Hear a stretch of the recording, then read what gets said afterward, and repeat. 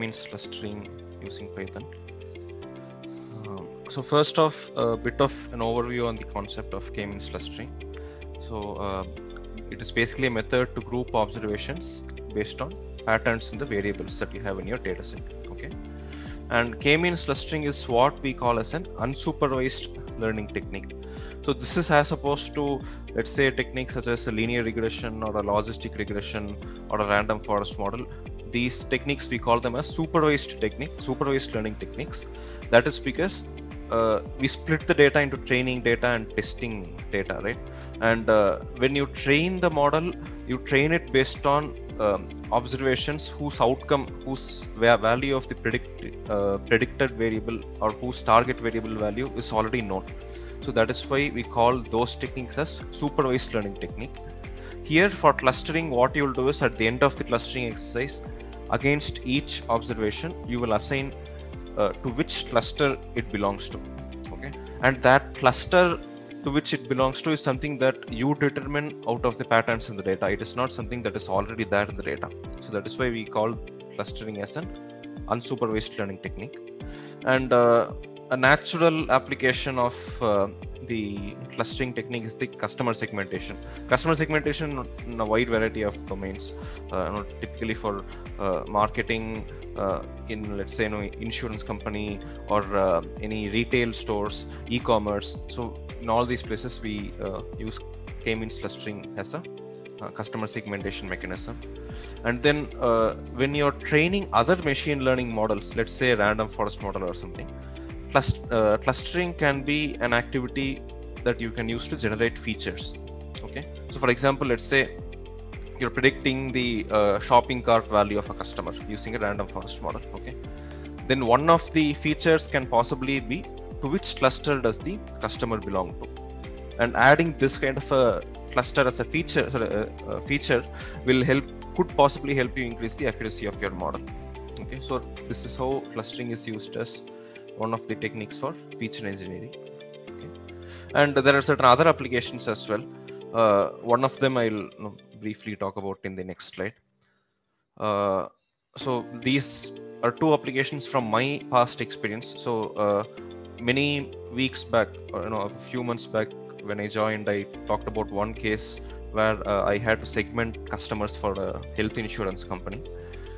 And the other application of clustering that I worked on, so again in the operations domain. Yesterday you guys were saying that always when someone talks about this kind of a subject, I jump in, right? So today also I've taken a cue from what you said yesterday. I've given a similar example from my experience. So in my previous company where I was working, what we had were so we were selling different types of products on an e-commerce platform, right?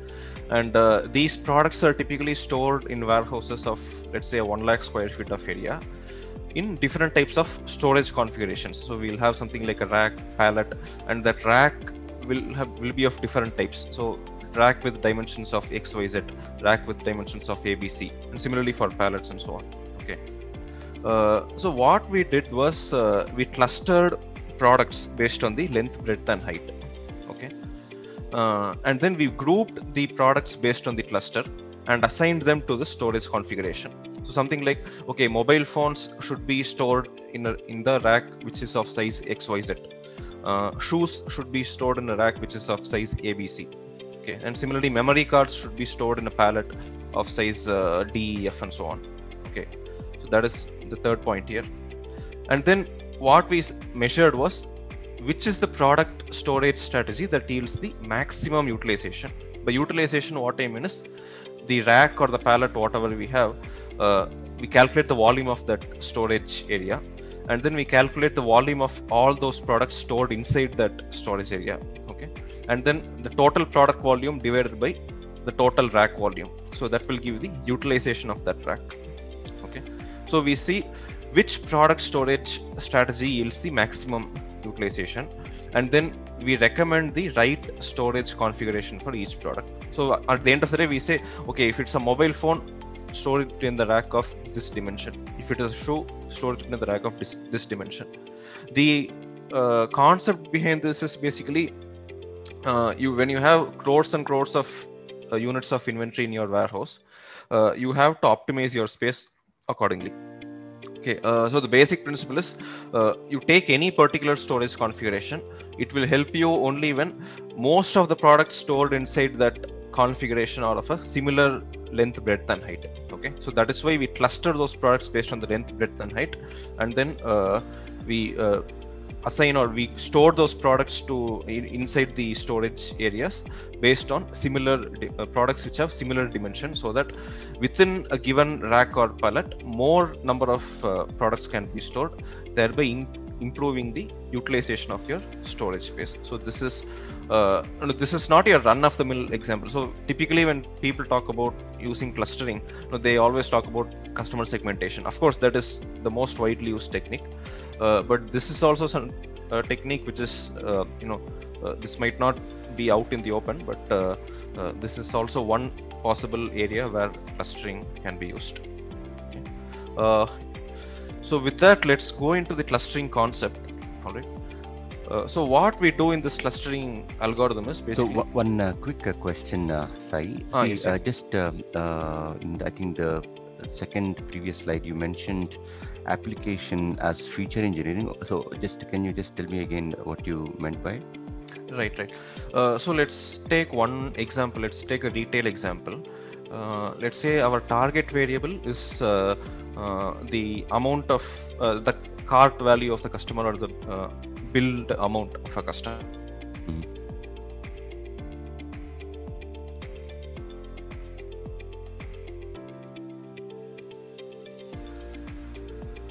Hi guys, are you there?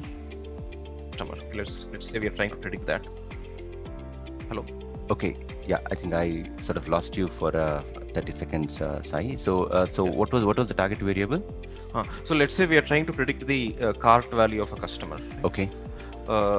So one of the independent variables or the predictor variables could possibly be the cluster to which the customer belongs to. And this cluster we can estimate using demographic characteristics and previous shopping behavior and so on. So this could possibly help us increase the accuracy of the model. Right. Okay, got it. So obviously something like a corporate versus a retail, can exactly make a big difference, right? Or maybe even within that, somebody who purchases for maybe a specific use, which has low value items versus maybe some high value items. These will make a big difference. Okay. Yeah, there could also be customers who purchase high value items on less frequent basis and low value items on a more frequent basis, and so on. Right. Another thing could be that there's a large family, they obviously need a lot more than a smaller family, right? Exactly. Okay, got it. Okay, great, awesome. So what we do in this clustering algorithm is basically this algorithm considers k random centroids in the data. Okay, and this k is something that you specify. I'll talk about how we determine that value of the k. Okay, so we consider k random centroids in the data, and then we calculate this metric called as sum of squares. Okay, and we calculate this metric in two types. So we calculate a within cluster sum of squares and between clusters sum of squares. Okay, and then we repeat this process for n number of iterations. This n is also something that we specify. The objective here being that we maximize the between clusters distance and minimize the within cluster distance. Okay, so this is because within a cluster, all the observations should be as close as possible or as similar as possible. So that is why we minimize the within cluster distance. But between clusters, between two different groups of customers, let's say, they should be as different from each other as possible. So that is why we maximize the between clusters distance. And how we calculate this distance is basically we calculate the sum of squares of the distances between the cluster centroid and every other point in the cluster. So this is to calculate the within cluster distance. The between cluster distance we calculate as sum of squares of distances between different cluster centroids. Okay. Any questions here until now on the concept or on any of the applications? Okay. So I'll talk about how we do this in Python exactly. Again, this is quite similar to some of the other techniques that we have seen. So first we load the required libraries in Python, then we load the data. Some cleaning might be required depending on what data you have, and then we determine the number of clusters. And once we determine how many clusters to create, we actually set about creating those clusters in the data. So that is to say, let's say your data has 100 observations. You identify each observation to which cluster it belongs to. Okay, so this is the most important part of it.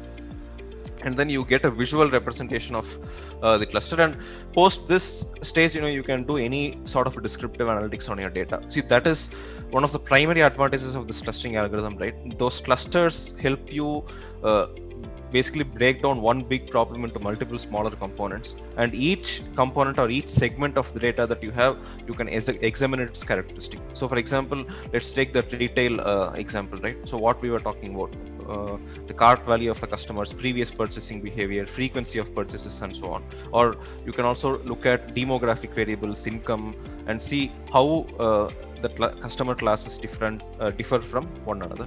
So that is so this clustering is something that will help you in doing a lot of descriptive analytics on your data. So with that, let me talk about how we actually implement the clustering algorithm in Python. Sai, one quick question. Yes. What are the hyperparameters we can tune here? Is it just the number of clusters, or do we have anything else that we can fine tune? This is basically the clustering function in Python. And the first parameter that we have is the number of clusters. The second parameter is something called as a k-means. So we have different types of clustering algorithms. So one is a k-means algorithm, then we have something called as a k-medoid algorithm, and there is also something called as a hierarchical clustering model. K-means is what I have used here. So here we specify the type of algorithm, and then the next parameter is basically the number of iterations that we need to do. So we said that initially we pick k number of seeds in the model or k number of centroids in the model, and then we calculate those within an inter-cluster distance, right? And we try to minimize the within cluster distance and maximize that inter-cluster distance. So for how many iterations should that algorithm run so that we obtain a good separation of classes? So for that, we use this parameter, maximum iterations. Okay, sounds good. Those are the ones. Okay, perfect. Yeah, okay, so let me just start by loading the libraries. So yeah, pandas is the library for data frame operations. NumPy, as usual, we need some arrays here, so that's why we do that. And actually this is not required. Just comment that out. And I told you that we will also visualize the clusters that we have formed out of the data, right? So for that, we import this library called matplotlib, which helps you plot graphs in Python. And the scikit-learn library is your repository of all machine learning algorithms in Python. So from scikit-learn, we import this. So from scikit-learn, from this clustering module, we import the k-means clustering algorithm. And then we load the data file here in this step. So the data has 381 rows and 13 columns. So this is essentially a banking or a loan data set. So we have something called as a loan ID, gender, whether that person was married, and so on. So a lot of other. So what is the education level, self-employed, applicant income, co-applicant income, loan amount, term as in the days of repayment, credit history, there's also property area, and loan status is basically whether that person was given a loan or not.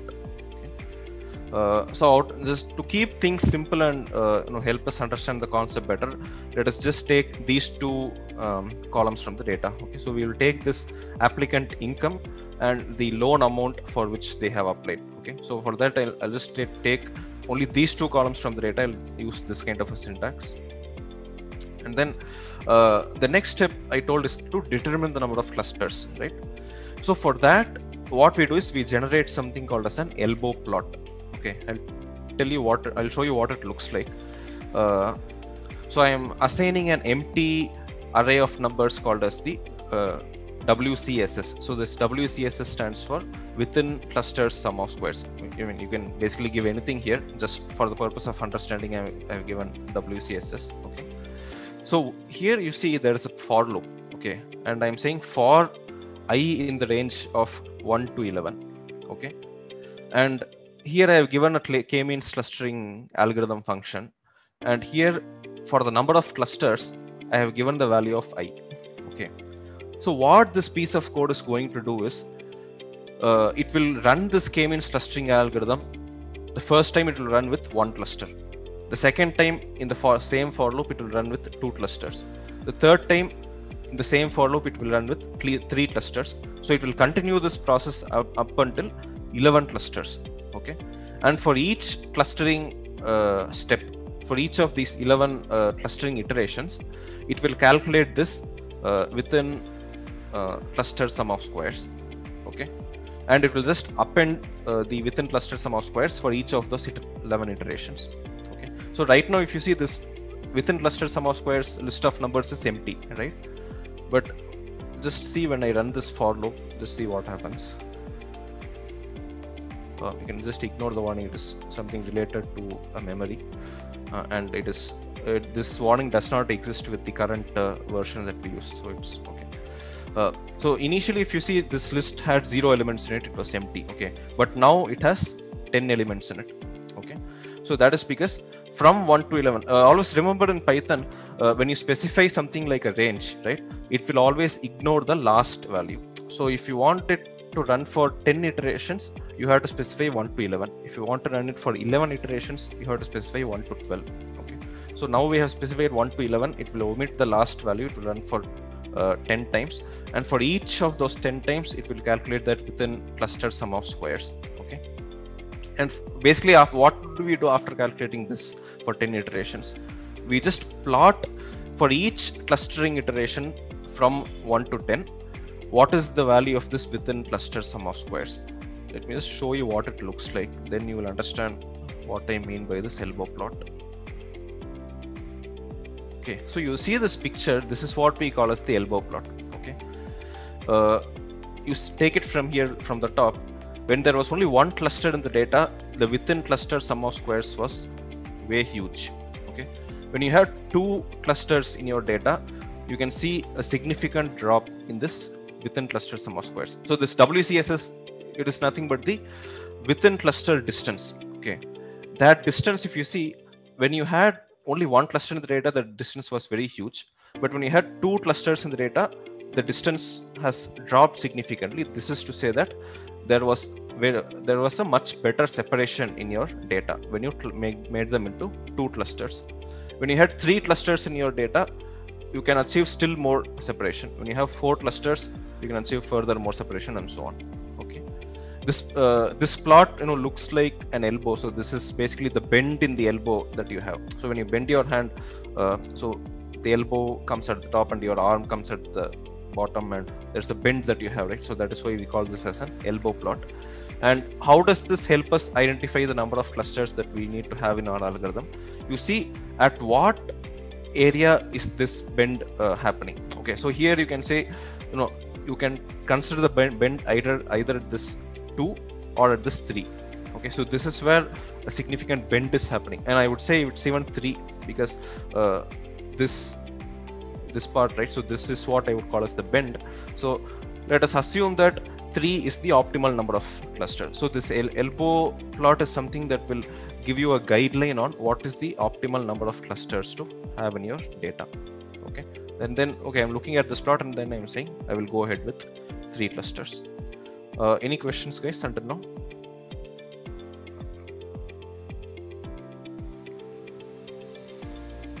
Okay, so with that, what I'll do is in the next step, I'm using the same k-means clustering algorithm, but I'm just fixing the number of clusters as 3 based on what I have identified from my elbow plot. Okay, and let me run this algorithm. And the next step, what I'm doing is I'm assigning the cluster to each row of the data. Okay, so you see here we have 381 rows and 2 columns now, right? When I run this step, see, it will have 3 columns. So 381 rows and 3 columns. The third column is nothing but the cluster to which each observation belongs. Okay, so first observation belongs to cluster 2, second observation belongs to cluster 0, third observation belongs to cluster 1, and so on. Okay, so by default, Python, the index starts from 0, so that is why it doesn't give the cluster numbers as 1, 2, 3, it gives it as 0, 1, and 2.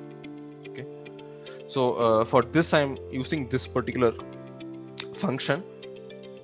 K-means is the clustering object that I have created, and on this object I am applying this fit_predict function, and this function I am applying on this data set that we have, the data.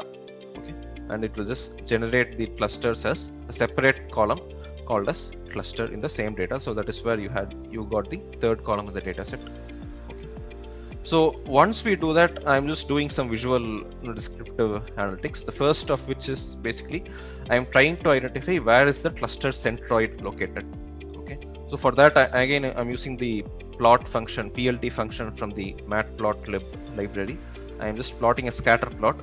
X-axis will have the applicant income, Y-axis will have the loan amount. So these two are columns that we see here in our data set, applicant income and loan amount. Okay, and let me just run that. Let's see how the plot looks like. Yeah, so you see here, this is basically the plot that we have. So the first line that we have, right, X-axis applicant income and Y-axis loan amount. So this is basically your applicant income and the loan amount. And then the next statement that you have, cluster centers 0th column and cluster centers for the first column. So this is nothing but the I'm just plotting it as coordinates in a 2-dimensional space, right? So I'm just sort of separating or showing the centroids separately. So that is why I have that extra line over here. And you can see also that I've specified C is equal to red. So I'm just saying cluster centers alone, please mark it in a red color. So this S is nothing but the size of the point. So 300 pixels, just again to distinguish that this is a centroid point. So I'm increasing the size of these 3 points here, and then I'm marking it in a red color. So that is why we have the second line of code over here. plt.show just shows the plot in this console over here. That's it. Okay, so now that we have seen where the centroids are located, I want to see how is my data split based on the 3 clusters that I have created. Okay, so for that I'm giving this particular line. So first cluster I will color it in a blue color, the next cluster I will color it in green color, the other cluster I will color it in a cyan color, and I will just color this same plot based on these 3 colors, so that I can visually distinguish between the clusters of customers that I have in my data. Okay, so I will first define this list of colors, and then here what I am doing is for each cluster that we have, so we have 3 clusters in the data, cluster 0, cluster 1, and cluster 2. For each of those clusters, I'm taking it separately in a separate data set, and I'm giving a color to that data set, and I'm doing the same plot basically 3 times. Okay, so for first time for the 0 cluster, second time for the first cluster, third time for the second cluster. So I'm just, since I need each cluster in a separate color, that's why I have a for loop which I'm running 3 times, once for every cluster. But the syntax is basically the same. I'm just plotting it between the applicant income and the loan amount. I'm just also specifying the labels for the X and Y axis. That is the only difference. So you just see how it looks after we do this. Yeah, see now, so X-axis has the income with the label. So in the previous plot that we saw, it did not have the label because we did not specify the labels here. But in the third plot here, we have specified the label for the X-axis and the label for the Y-axis. So income and loan amount in thousands. And here you can see a visual representation of the number of clusters that we have. Okay, and you can see the separation here. So this is where your elbow plot plays a role. Okay, we saw the elbow plot. We said that the bend was around 2 clusters or 3 clusters.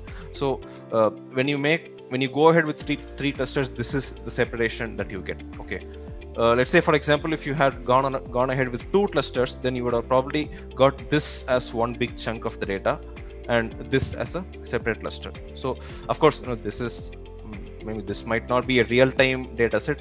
In reality, it's possible to achieve this kind of a perfect, beautiful looking separation in the data.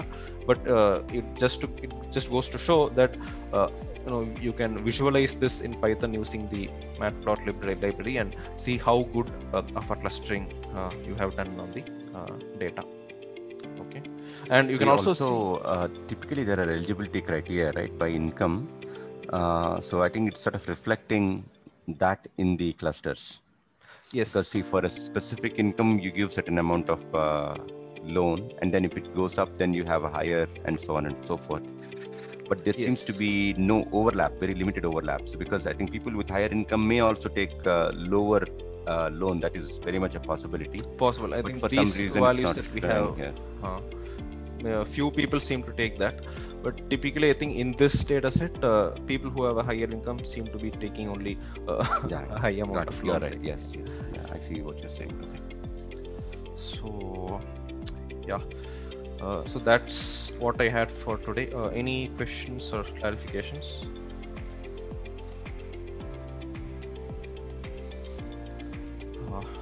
Okay. So yeah, I will of course share the code, the data, and the PowerPoint presentation with you. Feel free to go through it, and you can tweak the number of clusters, the number of iterations that we perform. You can tweak it in that k-means function and see how this output varies, and you can also try it out with different variables and so on. So yeah, that's what I had for today.